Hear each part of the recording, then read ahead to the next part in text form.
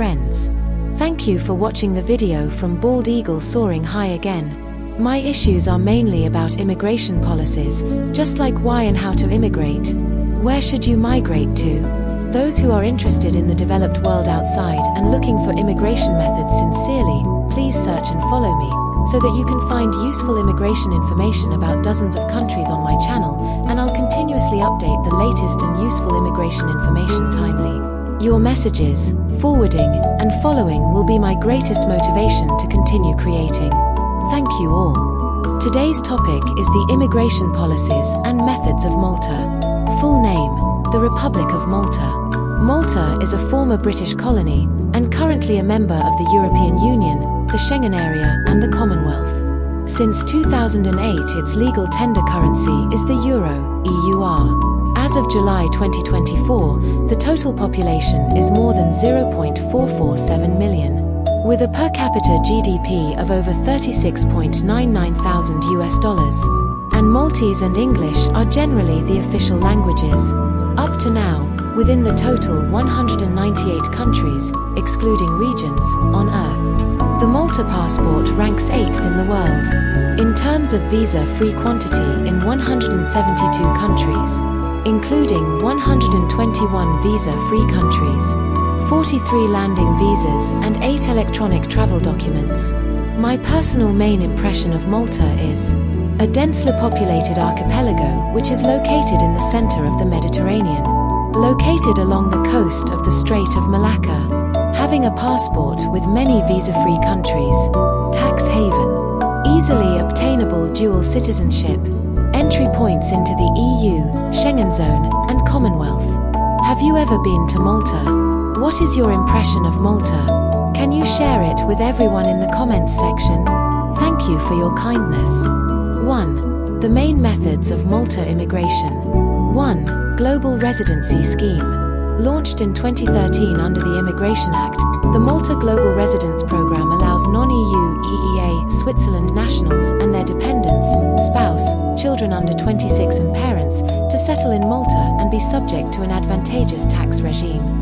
The permit must be renewed every year, provided that requirements are still met.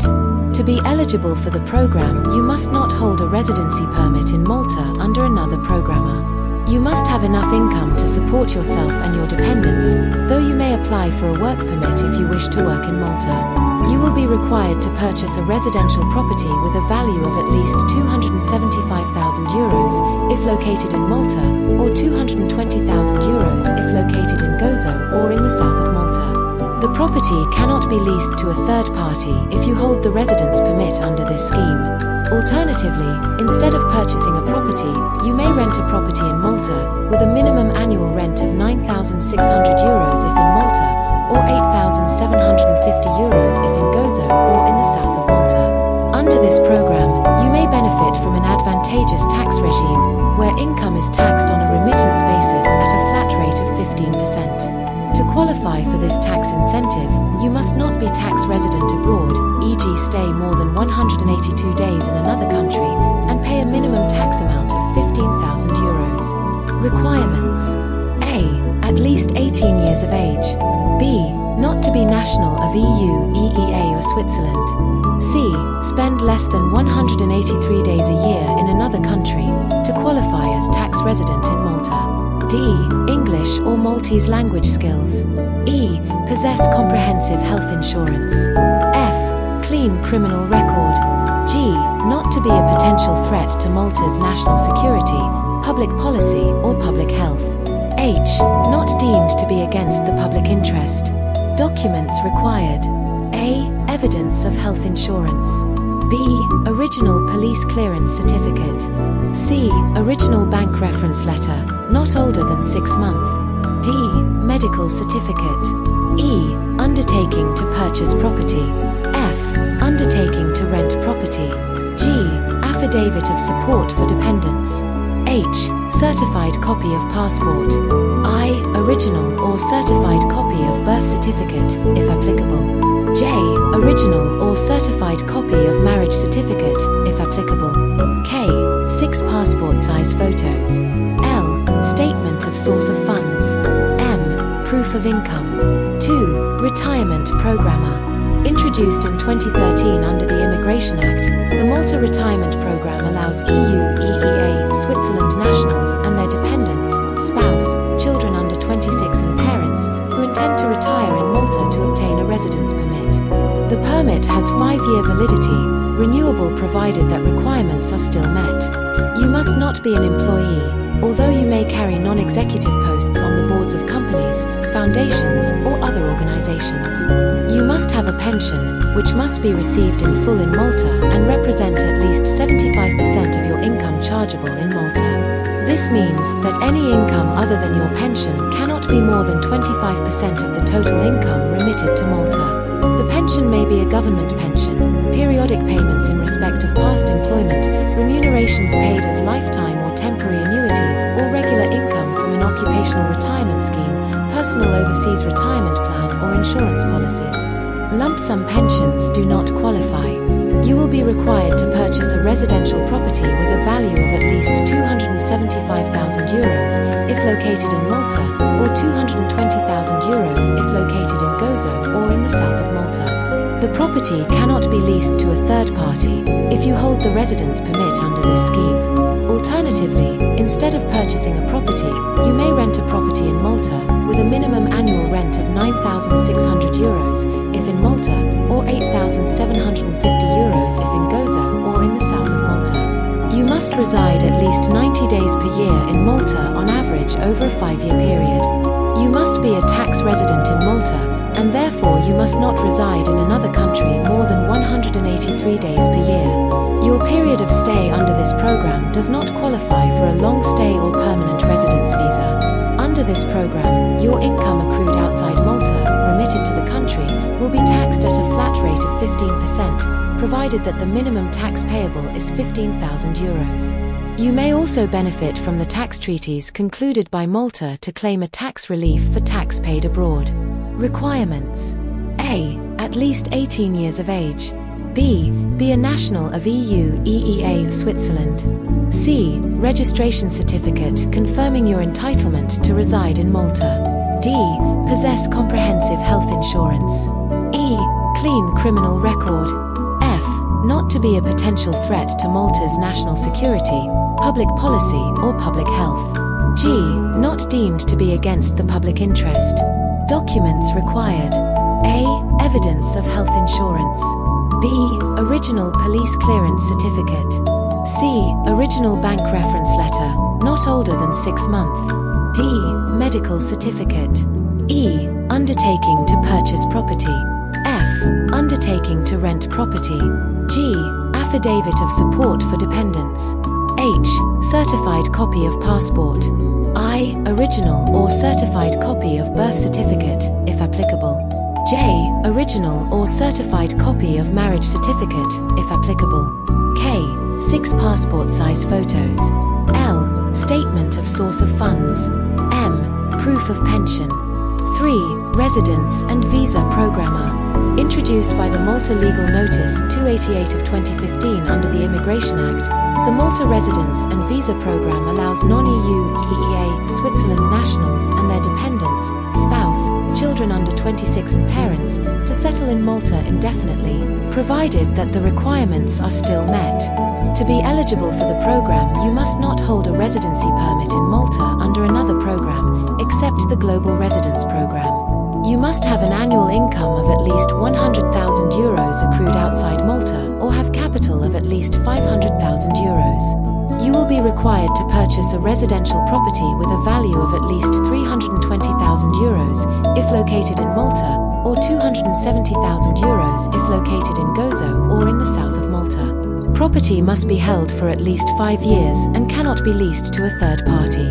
Alternatively, instead of property purchase, you may rent a property in Malta with a minimum annual rent of €12,000 if in Malta, or €10,000 if in Gozo or in south of Malta. In addition, you must make an investment of €250,000 in non-interest Maltese government bonds, returnable after 5 years, and a one-time financial contribution of €30,000 to the government of Malta. The non-refundable €5,500 application fee constitutes part payment of this financial contribution. See fees below.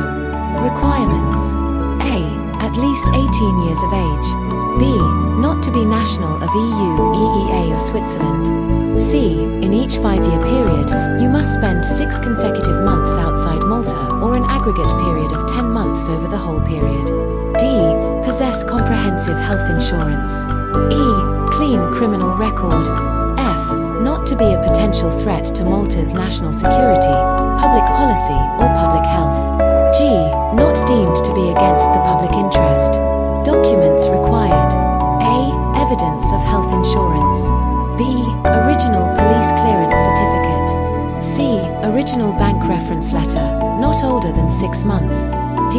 Medical certificate. E. Undertaking to purchase property. F. Undertaking to rent property. G. Undertaking to remit total contribution. H. Affidavit of support for dependents. I. Certified copy of passport. J. Original or certified copy of birth certificate, if applicable. K. Original or certified copy of marriage certificate, if applicable. L. 6 passport size photos. M. Statement of source of funds. 2. Applicant's nationality requirements. 1. Restricted nationalities: Afghanistan, Iran, North Korea, European Economic Area. 2. Dual citizenship. Dual citizenship is recognized in Malta. You are not required to renounce your previous nationality to become a citizen of Malta. 3. Taxes, for reference only, cannot be construed as tax advice. Malta levies personal income taxes on a residence and domicile basis. An individual is deemed to be a tax resident if he or she spends more than half year in the country, and is deemed to be domiciled in Malta if their permanent home is in Malta. Becoming a Maltese citizen does not automatically make you a tax resident or deemed to be domiciled in Malta. Maltese ordinarily resident and domiciled in Malta are subject to personal income tax on their worldwide income and capital gains. Maltese ordinarily resident and not domiciled in Malta are taxed on their income and capital gains arising in Malta and on income arising outside Malta that is remitted to Malta. This means that if you are a Maltese resident non-domiciled, permanent home, in Malta, only your Maltese source income and capital gains and your income remitted to Malta may be subject to tax. Foreign source income not remitted and capital gains, remitted or not, may be tax exempt. Non-residents are only taxed on their income and capital gains from Malta. Personal income tax rates are progressive from 0% to 30%. Capital gains are taxable income. However, gains from the disposal of immovable property are taxed at lower rates of 8%, 10% or 12% depending on the circumstances. Property purchased under the Citizenship by Investment Programme can be sold tax-exempt after the mandatory 5-year period, provided that the property is held for a period of 3 years as the owner's ordinary residence. In Malta, there are no inheritance, real property, net wealth and municipal taxes. There is a stamp duty applied on certain transfers such as real property or securities. Value-added tax is 18%. Malta is the jurisdiction chosen by many international companies and holding companies to establish their headquarters and do business in the European Union. As of December 2018, Malta enacted the EU ATED rules, which include a rule on controlled foreign companies, CFCs, for the first time. Although its standard corporate tax rate is 35%, in practice there is a system of tax credits and refunds for shareholders, reducing to effective tax rates of between 0 and 10%. Finally, there is no best immigration program, only the most suitable immigration program. There are also some other contents and projects that cannot be elaborated on here due to review policies, word count, and time constraints. Interested friends can contact me, negius.ing@gmail.com, to obtain them. Also, what I'd love you to do is, if you find any incorrect or outdated information, could you please scroll down right now and leave the correct suggestions? We'll appreciate you for sharing the useful knowledge. Thank you all for watching the video.